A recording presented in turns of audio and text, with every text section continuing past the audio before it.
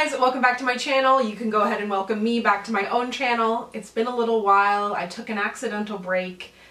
I'm not doing great. I don't know about you guys, but I'm back and I've got some new makeup that's come in over the past month or so. I have Urban Decay foundation, Benefit setting spray, Gucci bronzer that I bought for myself. Why not? New Too Faced palette, Benefit setting spray, lots of stuff. So let's go ahead and put it on my face. Also to come, Best in Beauty, Worst in Beauty, top 10 foundations, best skincare, all that good stuff is coming, but let's go ahead and get started. So I'm going to go ahead and moisturize my face first. I'm using the new Laneige Radiant C cream. I'm excited about this. I love Laneige, love vitamin C products. I actually did film this video yesterday and the sound didn't work. So some of these were first impressions. So this is now my second time using a couple of these products. But I will say this has a really great texture. If you tend to like the types of moisturizers that I like, this is a great one. I wouldn't say it's a gel cream, but it's like a cream that has a gel in it, you know, but it's not gel.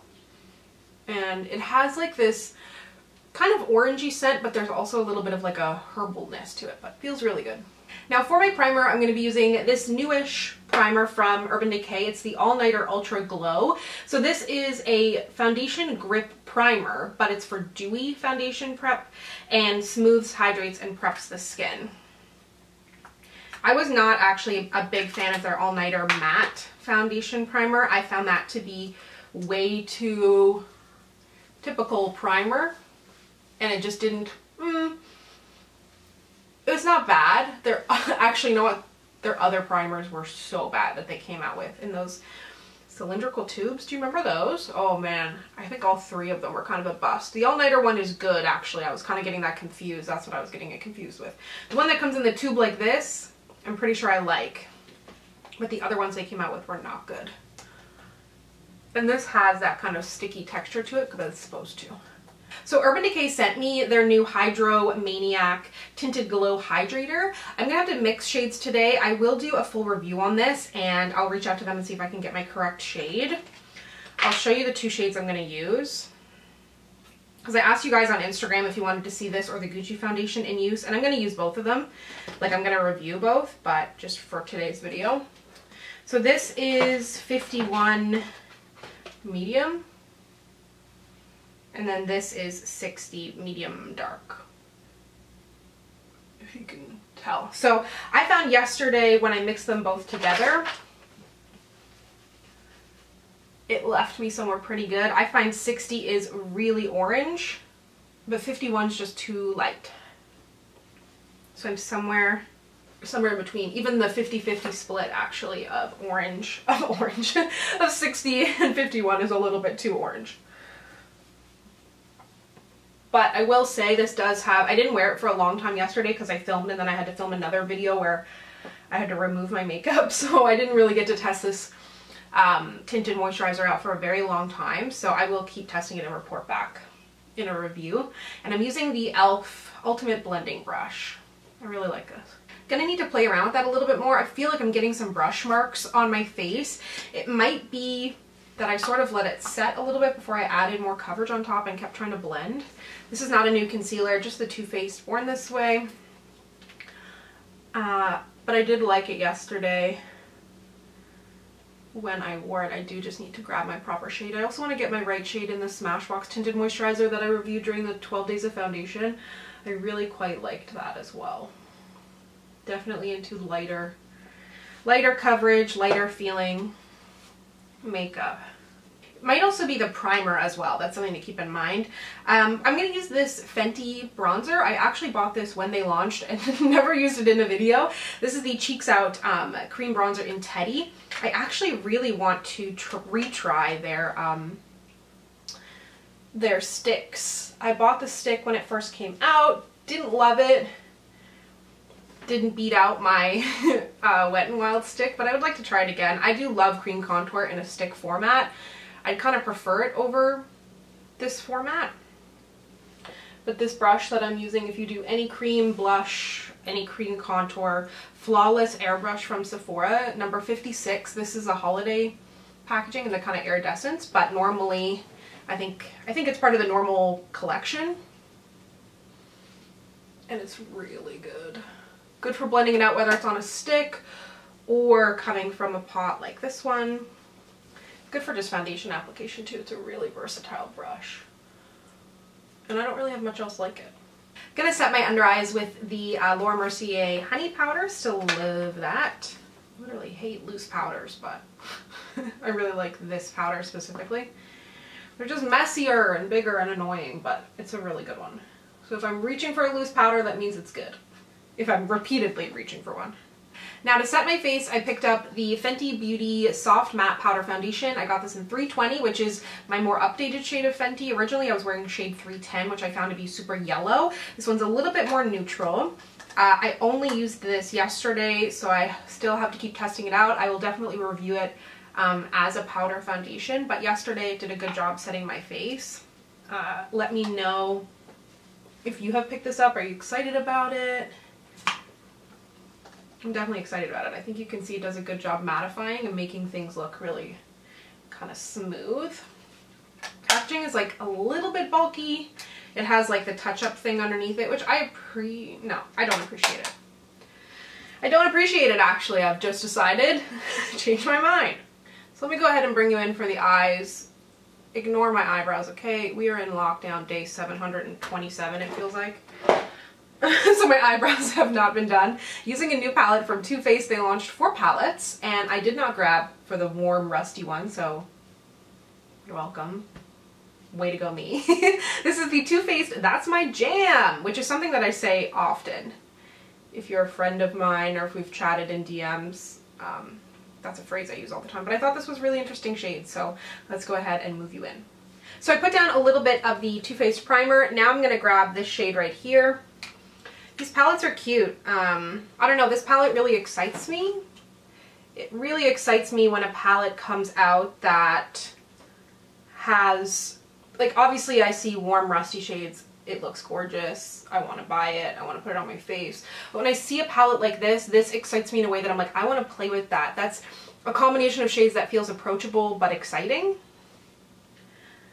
I know I've kind of talked about this before about other palettes, but like Urban Decay Born to Run, the NYX Modern Dreamers. There's a couple of palettes that I just think are really unique but like approachable, which is hard. Because there's, I mean, you know, and I say unique, not to say that this hasn't ever existed in some way, shape, or form, or it's similar, or maybe even dupable, but it's not like these brands are going to stop coming out with makeup just because they feel like we've bought it all, you know? We're going to keep buying it, let's be honest. So I'm going to take this deeper shade here. But it's just nice. And it feels like there's some effort, and these shades feel really good. This purple is going on like a dream. I'm actually quote-unquote glad I had to refilm this video because I forgot I had these palettes. So I had actually reached for like an older ColourPop palette just to make use of it for the Get Ready With Me that I filmed yesterday. But now I'm redoing it with this palette because I was kicking myself. I found it after the fact. I have to confess something to you though, guys. I have been decluttering and I haven't been filming it. I don't even know why I'm outing myself here, but I just have to tell you. So here's the story. I've been on YouTube for 8 years, 9 years this November, and I've been collecting makeup for that long. So I have a disgusting amount of makeup. Because my channel is the way it is, and I do like best of this, worst of that, comparing this, drugstore this, high-end this, peaches, reds, pinks, I need to have a lot more makeup than I personally want. Because this is my job. So it's almost like inventory, you know, like I need to keep things in stock to be able to do the type of content I do that's helpful to you for comparisons, best of, worst of, that kind of stuff. So anyways, it's gotten to a point where it's just so out of control. Adding in, oh, I wanted to use this lavender. I'm gonna grab this lavender and see if it shows up. But I have so much makeup now that, like, you know, I don't live in a big apartment. And it gets to a point where it's like you have so much that it doesn't even, like, I can't make use of all of it. But the reason I haven't decluttered anything is because I feel guilty decluttering. But then the reason I don't like decluttering without you guys watching, but then the reason I don't film it is because it takes a lifetime. So then things have just been piling up for years. So over the holidays, I took that time to start going through my entire makeup collection. I have so much expired, so much old stuff that, like, I did a bunch of giveaways over the holidays. This is the lavender shade. And you might be like, Samantha, there's a global pandemic along with a whole host of other issues in the world. I am not concerned about you decluttering, but these are the things that go on in my mind. So I'm gonna tell you. Oh, there's so many beautiful sparkly shades to use. I really want to go with this, but I feel like maybe I should go with this because it's different. Yeah. Oh, these have names. This is Violet Femmes. And I did put down, ooh, some concealer, some more concealer for it to stick to. Oh, that's pretty. That's really shifty in a good way. I ended up putting that pretty much all over my lids. I feel like my makeup looks cakey. Super cakey. I can't tell if it's the primer or what. Up close, it looks cakey, which it should not, considering I have like a tinted moisturizer on. This is the new Bite Beauty Upswing Mascara. I gotta say, this mascara is a little bit messy. I feel like this brush is like, I don't know, I described it yesterday, like I don't mind a big brush, but I find like it's almost like I can't really get my lashes, like the bristles are too close together, like I can't get my lashes in there to get them all coated, so I need to work a little bit harder, but the end result is really good. It's got a nice, like, you know, if a product is going to make me work for it a little bit, it's got to be worth it. And that's some pretty good black lashes. Let me know if you have tried this. I've seen great reviews. I always love Bite's lip products. They do an incredible job with the formula, with the colors, foundation. You'll see that in an upcoming video. But yeah, so far so good with this mascara.